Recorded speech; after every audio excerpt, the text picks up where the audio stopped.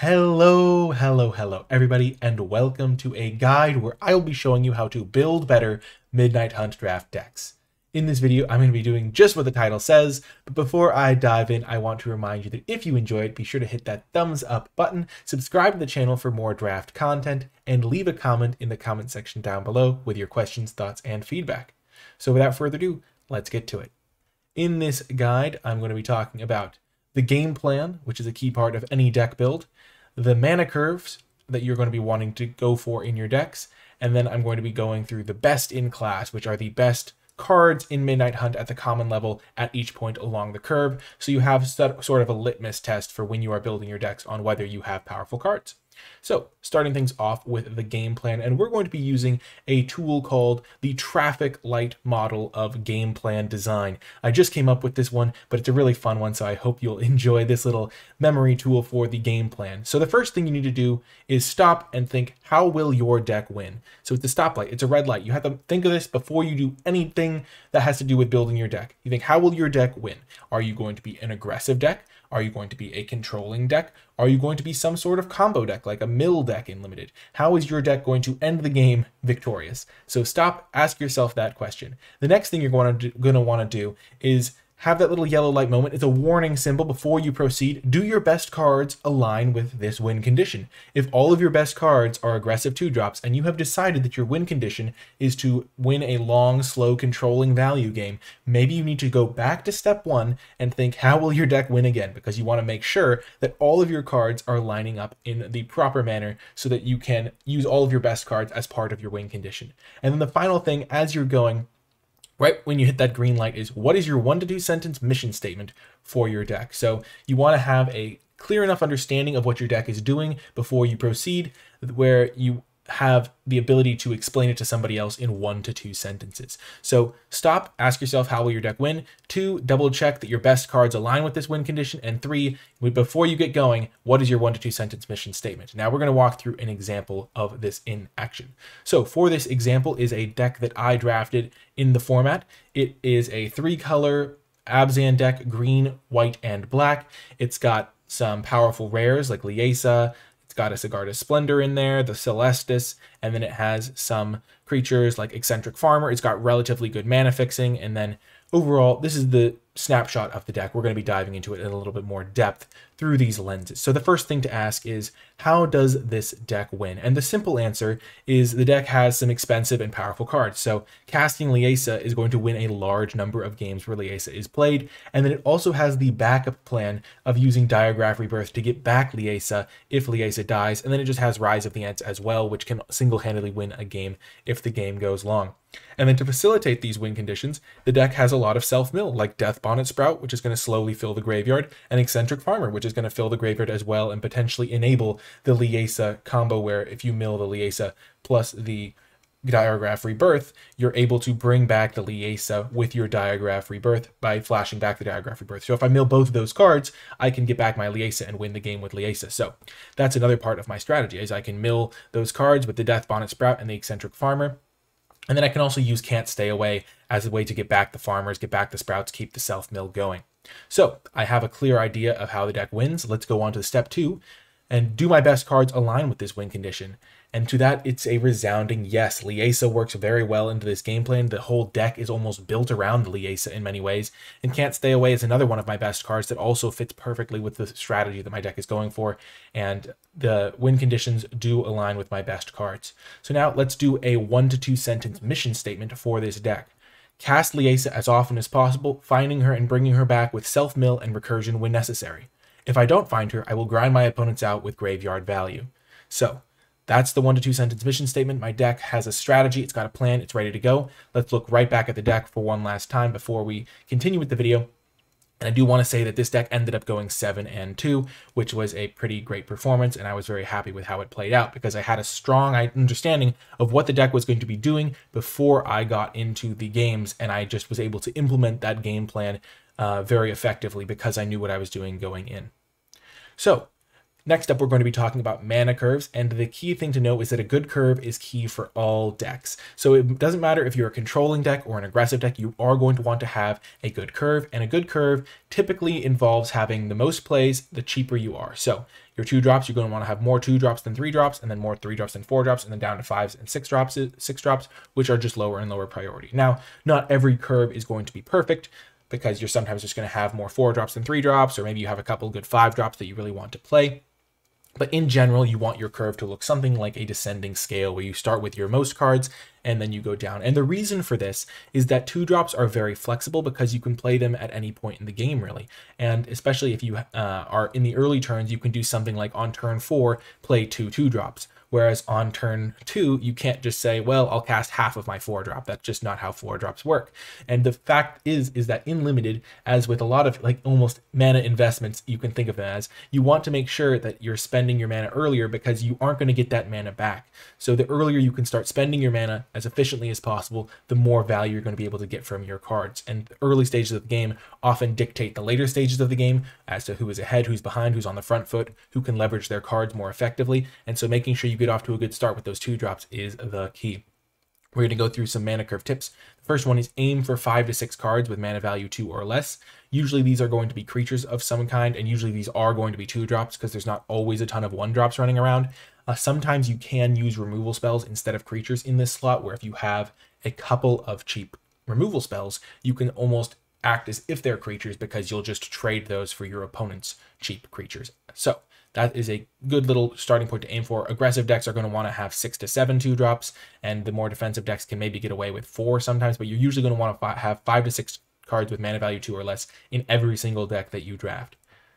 The next tip is that the 3 and 4-drop slots tend to fill themselves, so you really don't have to prioritize or deprioritize 3 and 4-drops. You can actually sometimes, I guess you can deprioritize them sometimes, because you're generally going to get them at some point in the draft. You're going to have a couple 3s and 4s that you want to put into your deck. Those are the slots that tend to fill themselves the most, and you don't really need to say, well, I need a 3-drop here really badly, so I'm going to take this card. Usually you can just not really worry about it. As long as you've got your 2-drops sorted, you're going to have the rest. The 3s and 4s are going to kind of figure themselves out.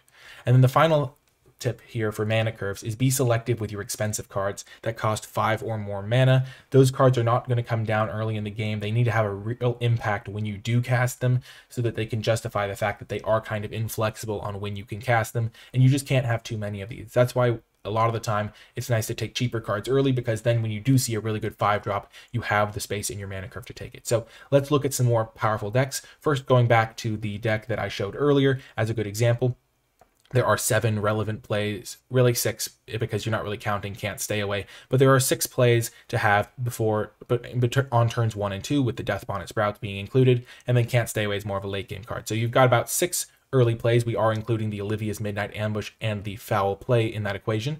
And then, as you can see, there is only one card that costs 6 mana. There's a few cards that cost 5 mana, but there's a pretty high bar that has to be cleared there. Liesa is one of them, the Diagraph Rebirth is one of them, and then there's just a couple of other cards there at that 5-drop slot, and then the 3s and 4s kind of fill themselves out.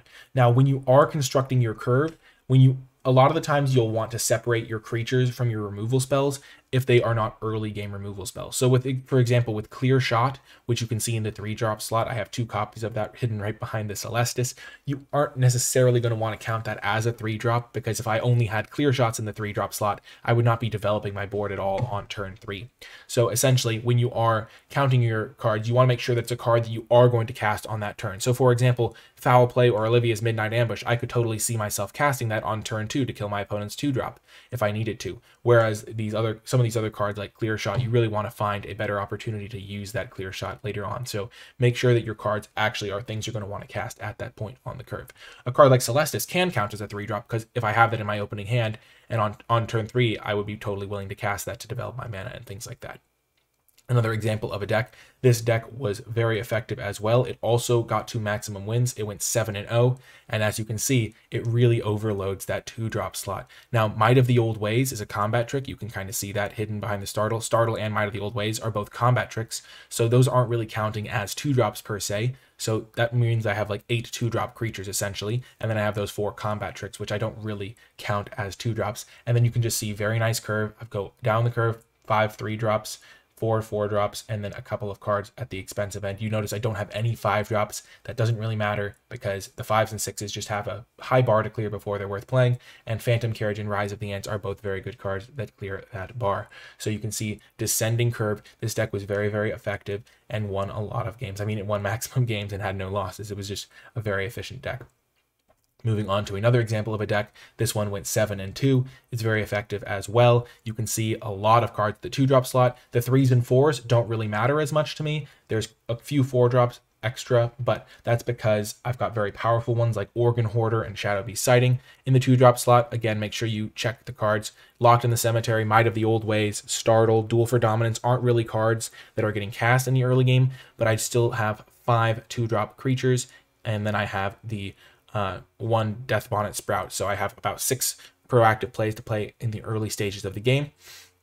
And then I have my curve sorted. Again, look at the top end of the curve. Not a ton of expensive cards. And in Midnight Hunt specifically, it's even less of a priority to have expensive cards because of things like Flashback that are going to give you stuff to do with your cards later in the game. Flashback and Disturb really give you some good mana sinks at the expensive end of the curve. So this deck went 7 and 2. It was very effective. And by the way, if you want to see the draft videos for any of those 3 decks, if you want to see me drafting them, playing them, explaining all my thought processes, you can find those on my channel. I've got them all uploaded already, and you can watch those videos if you're interested in seeing my thought processes, like play-by-play live for those decks. So now we're going to be going through the best in class section. This is the best common creatures at each spot on the curve in Midnight Hunt Draft. So these are the sorts of cards that you can kind of measure your cards against when you're building your deck. You can say, well, these are the 2 drops I'm considering running. How do they line up with the best of the best in the set? And that can sometimes inform you on whether or not to run a marginal 3 drop or something of that nature. You can be like, well, this card's not really up to snuff in the format, for example. So at the 1-drop slot, there's some very good 1-drops in the set, which isn't always the case. But here we've got Gavony Trapper, Ecstatic Awakener, and Lunarch Veteran, all very powerful plays to do on turn 1. And they scale relatively nicely into the game as well. Some good 2-drops to be aware of. And these aren't always going to be every single good card at that slot on the curve, but these are just some general baselines to be evaluating your cards at when you're building your decks and things like that. So these are the sorts of things. This is a video on building a good deck after all, and so knowing which cards feature in good decks. You probably saw a lot of the same cards spread out across those 2 blue-green decks that I showed earlier, because a lot of those cards are very powerful and contribute to getting good wins. But here, Siege Zombie is very good, especially if you can get a lot of Decayed tokens. Candlegrove Witch gets some nice evasive power and can be a good part of the white aggro decks. And then Bait Hook Angler is a great blue 2-drop that can come back with Disturb, works well with Self-Mill and all of that. Moving on to some 3-drops, we've got Falcon Abomination. Getting 2 bodies for 1 card can be really nice, even if one of them is a Decayed token. A lot of blue decks have good ways to use the Decayed token. Eccentric Farmer has been a great performer, fueling self-mill synergies and also getting some nice value by getting a land back. And then Morning Patrol is just pretty solid 3-drop that can get you a nice value with Disturb, and overall just a pretty solid, rock solid card, as they say. Moving on to the 4-drops, I did want to note with cards like Organ Hoarder is just a fantastic 4-drop. It just blows the other ones away. But I wanted to talk about Shadow Beast Sighting a little bit specifically because it's a sorcery, so you might not think of it as a creature, especially on MTG Arena. You can sometimes click to see how many creatures you have in your deck. And when I was talking about cards that you want to play at a specific point on the curve, if it is a card that generates a token like Shadow Beast Sighting, you can consider that as part of your curve. Just because a card is an instant or a sorcery does not mean that it can't count into your mana curve. So I just wanted to make that note. Shadow Beast Sighting, a very powerful 4-drop, and then Search Party Captain's almost cheating as a 4-drop because it can often be cast for 3 or even less, but it is a very good 4-drop as well. There's also a couple of 4-drops that I didn't mention here. Clarion Cathars, Gavony Silversmith are both great white 4-drops, but I wanted to show off some of these cards as specifically the Shadow Beast Sighting to bring up that point. But there's a lot of good 4-drops in this set, and so one thing you'll notice is that if there's a lot of good 4-drops, you can sometimes have to deprioritize each and every one of them because you'll end up with some of them naturally just over the course of the draft. You'll see 4-drops, and unlike 2-drops where you can have like 6 or 7 or even 8 in the case of the deck I showed earlier, with 4-drops you really don't want to have too many because, again, you can't cast half of a 4-drop on turn 2 or turn 3. And then moving on to the 5-drops, the only 5-drop that matters in the format is Diregraph Horde. This is kind of a joke, but not really, because this card is just an absolute beating, and it's really the only 5-drop at common that you care about.